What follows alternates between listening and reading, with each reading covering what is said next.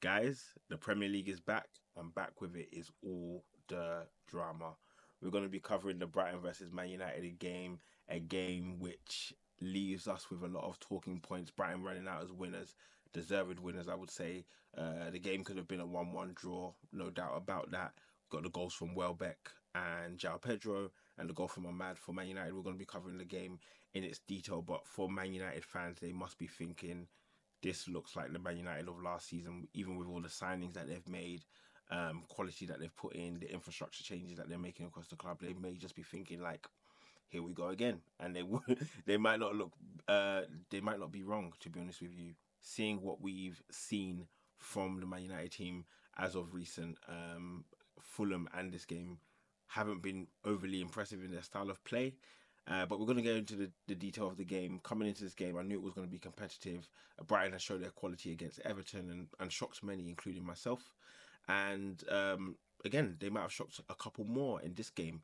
Coming into this game again, they were riding high with that win against Everton and looking to build upon momentum. Man United looking to do the same. Possession wise, as you can see in the stats, was fairly aligned, fairly similar. Expected goals, Brighton had the advantage there in 2.12 expected goals in comparison to Man United's 1.41. And there's a lot to go into the game, the starting lineups, what I think caused this. But as you can see at the start of the game, very, very even game, ebbed and flowed. I would say throughout the game it was very, very open. No team had complete domination of the game, I would say. However, I think Brighton had more kind of longevity, and it shows in the momentum graph.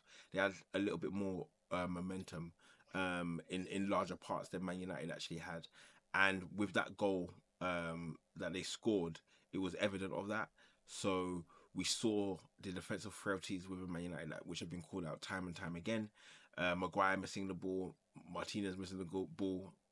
Maguire missed the ball twice, to be honest with you, before Danny Welbeck slotted it in. Great work from Matoma. Great work from both wings for Brighton. That's one of their calling cards. I think their front four as a whole is really, really impressive. And they were good value for their 1-0 lead going into the half-time break. And it was all on Man United to see what they could do. Again, we're going to go into the starting lineups, but going into the game against Brighton with the same lineup against Fulham, which, let's be honest, didn't work. I think was a big, big mistake. And Ten Hag made the same change that he made against Fulham, taking off Mason Mount, bringing on Joshua Zirkzee. And he may have thought, this is the change that's going to bring me the win. Starting off the second half, it really wasn't looking that way. Brighton actually gained a little bit more control than they had in the first half. And it took a period of time when they didn't take the opportunities, Brighton. I remember clearly Minter having the ball. He was a constant threat. He's shown his quality. I think he's missing or lacking an element of that killer IQ from a winger, decision making, I would say. And he gave away the ball. Man United were very, very swift with the ball. Mazraoui into Ahmed, dribbling into the box, getting his strike off. Deflected, yes, but the intent was there. And Man United were back in the game 1-1. And from that goal, they seemed to even gain more control, more confidence, and it looked like they were on the ascendancy. But it continued. And then we had the disallowed Man United goal. Joshua Zirkzee was ruled for striking the ball just as it crossed the line. Heartbreaking for Man United fans. I'm not gonna lie, it was a little bit weird, strange, funny when it happened. But I can imagine if it was my team, I wouldn't be amused. No fault or blame on Zirkzee. He wasn't trying to do that. He wasn't trying to get the last touch. Sometimes players will be greedy, thinking, okay, I want my moment of glory. 2 goals, 2 games, I'll look like the star. No, he was actually trying to get away from the ball.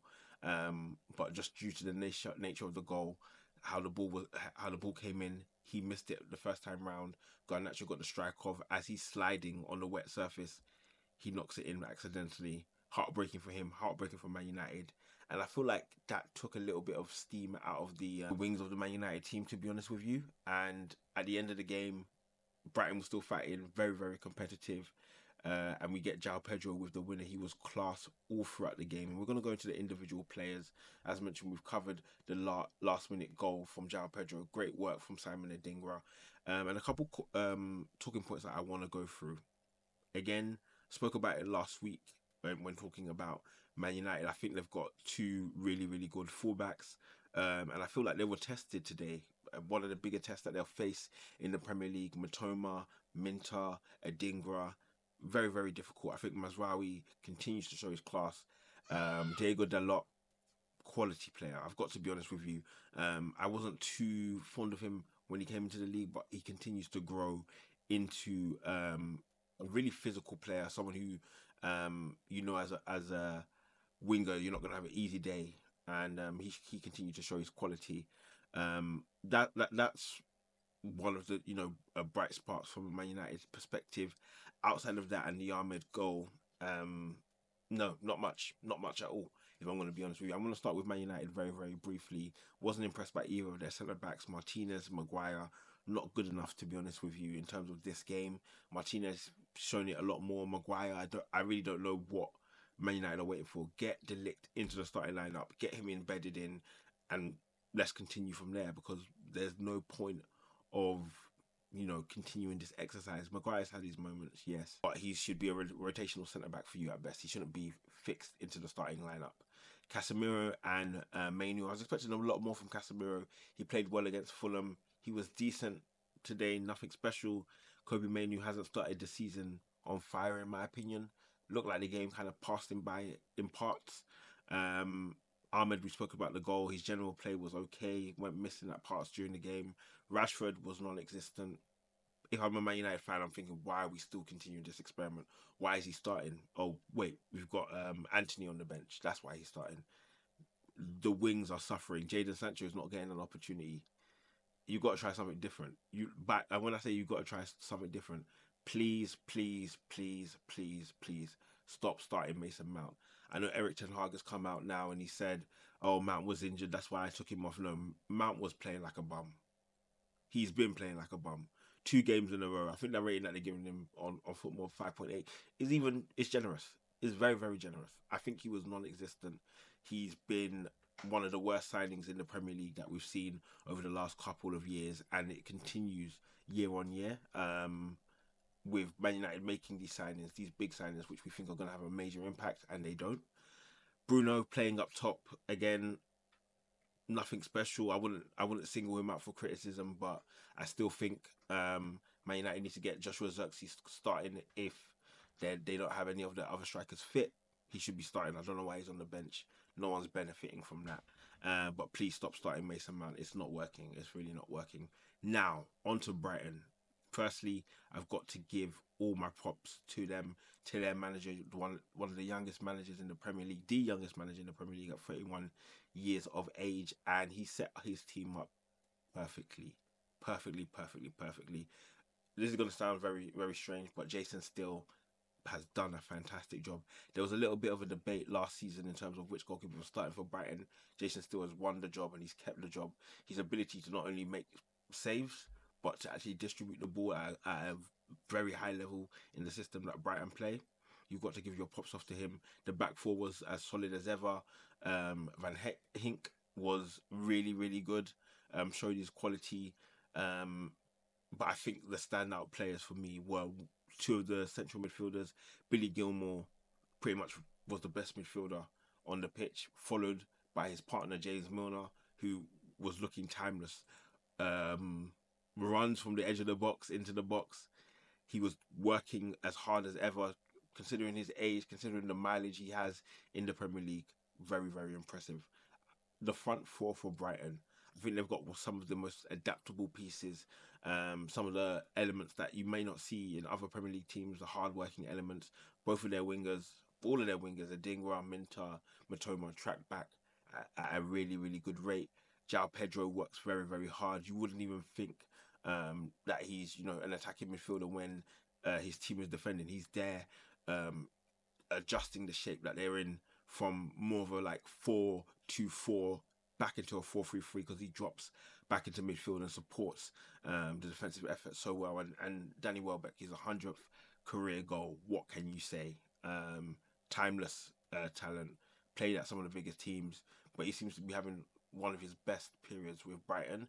And you got to say, long may it continue, honestly. We're going to take a quick look at the players who came off the bench. Heartbreaking for Joshua Zirkzee, to be honest with you. Didn't mean to stop that goal from going in. But not only did it impact him, it impacted Garnacho, who struck the ball. So their impacts were limited. I think Garnacho was pretty good coming off the bench, to be honest with you. He made some of the right decisions, but I think his teammates sometimes didn't. And it's difficult. I think he should be starting. I don't know why Rashford would start over him, to be honest with you. Get him on the pitch. Some of these decisions just don't make sense to me. Again, De Ligt didn't have much time, but probably should be starting. And Scott McTominay came on the pitch and started playing as a striker. He scored many goals from there, but if that's your tactic coming into the new Premier League season, you can't blame fans for being, apathetic from what they're seeing. So, guys, that's been my review of the Brighton versus Man United game. Very impressed from Brighton. They're going to be a force this season, no doubt about it. And the signings that they've made, not all of them have even been integrated into the team. They've got so many injuries, and I think I'm gonna, have a little bit of egg on my face from my predictions early in the season to where they would finish. Man United, again, I think there's questions. I think they've made good signings this season, but their style, the way they play, the competition they're going to come up against really, really puts into question what their ceiling is. And this is a crucial season for Ten Hag to get right. Guys, make sure to like, subscribe, leave some comments on what you think each team should be doing to progress, get better, what should they do in the rest of the transfer window. And guys, I'll catch you next time. Peace.